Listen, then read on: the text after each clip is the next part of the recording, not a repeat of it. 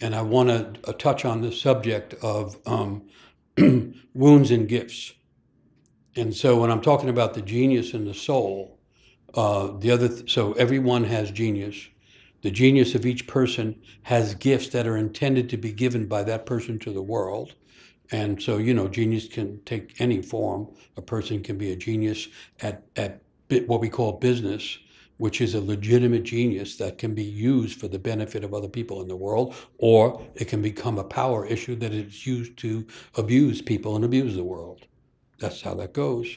But a person can have a genius for any of the creative arts. A person can have a genius for empathy, and they can become the kind of person who attracts other people's troubles and can empathize with those troubles and can bring calm to that person because of their own deep sense of compassion and empathy. Genius can take any kind of form.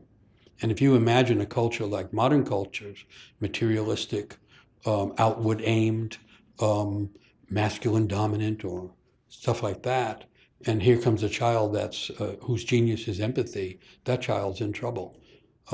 They won't be recognized.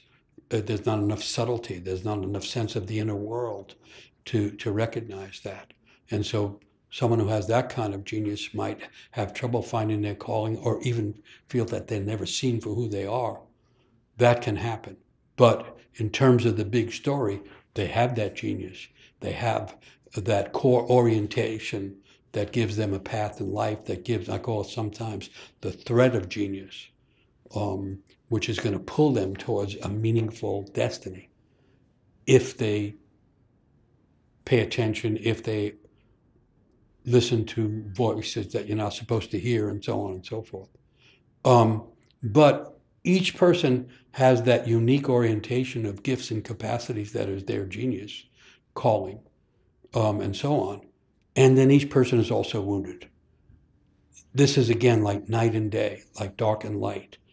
The world has balance in it, but it's balance of these extremes that tends to be what's happening at all levels of the world. And at the level of genius and giftedness, the balance is woundedness. And so the old story is everyone who's born is wounded. And there's no way to avoid it. And the parents who decide, they get this idea, and they say, I don't want to wound my child, so then they protect it, and they wound it by overprotecting. So it happens. But the wounds tend to be as specific as the genius. So the wound will fall in a place that is related to the genius. Carl Jung, the great psychologist, said genius hides behind the wound. When we have been doing a lot of work with at-risk youth and at-risk communities, the genius is behind the wound. You start working with the wound, and all of a sudden the genius shows up. And so whether it's a community or an individual or a family, there are wounds, and the wounds are always specific. And so in many Native traditions, they say all elders are healers, not because they all are on the healing path, but because they all have healed their own wounds. The elders aren't the ones that avoided the wounds. They're the ones that fell into the wounds and found the healing inside the wound, found the destiny inside the fate. And so it is our fate as humans to be both gifted and wounded. And so you could say, just as physical growth involves growing pains, literally, and healing requires unusual treatments, rites of passage involve pains and woundings that become more present and more conscious, and that also leave marks. So I want to come around to the initiatory wounds, which you find all over the world in the traditions of all kinds of cultures. But underneath that, behind that, is the idea that everybody's wounded. And so when on a given path, let's say, what happens to a person, the more we go down the path that we're called to go on, theoretically, the more our genius becomes revealed and more conscious, and we can see and feel how it should be used. And then the more our wounds also become more evident and more conscious. And so the path, no matter who it is, no matter what the path is called, It's a matter of continuing to awaken the genius and the internal gifted elements and continue to heal the wounds that come along with it. I hope that makes sense, because it's a really odd thing. Someone asked me once, well, don't you ever get healed of the wounds? And I think the answer is no. No. That it's, the idea isn't to be completely healed and then leave the world. No.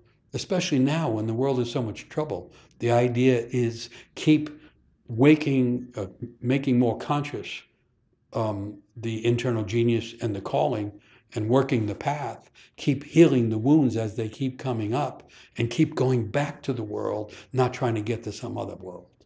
I hope that makes sense.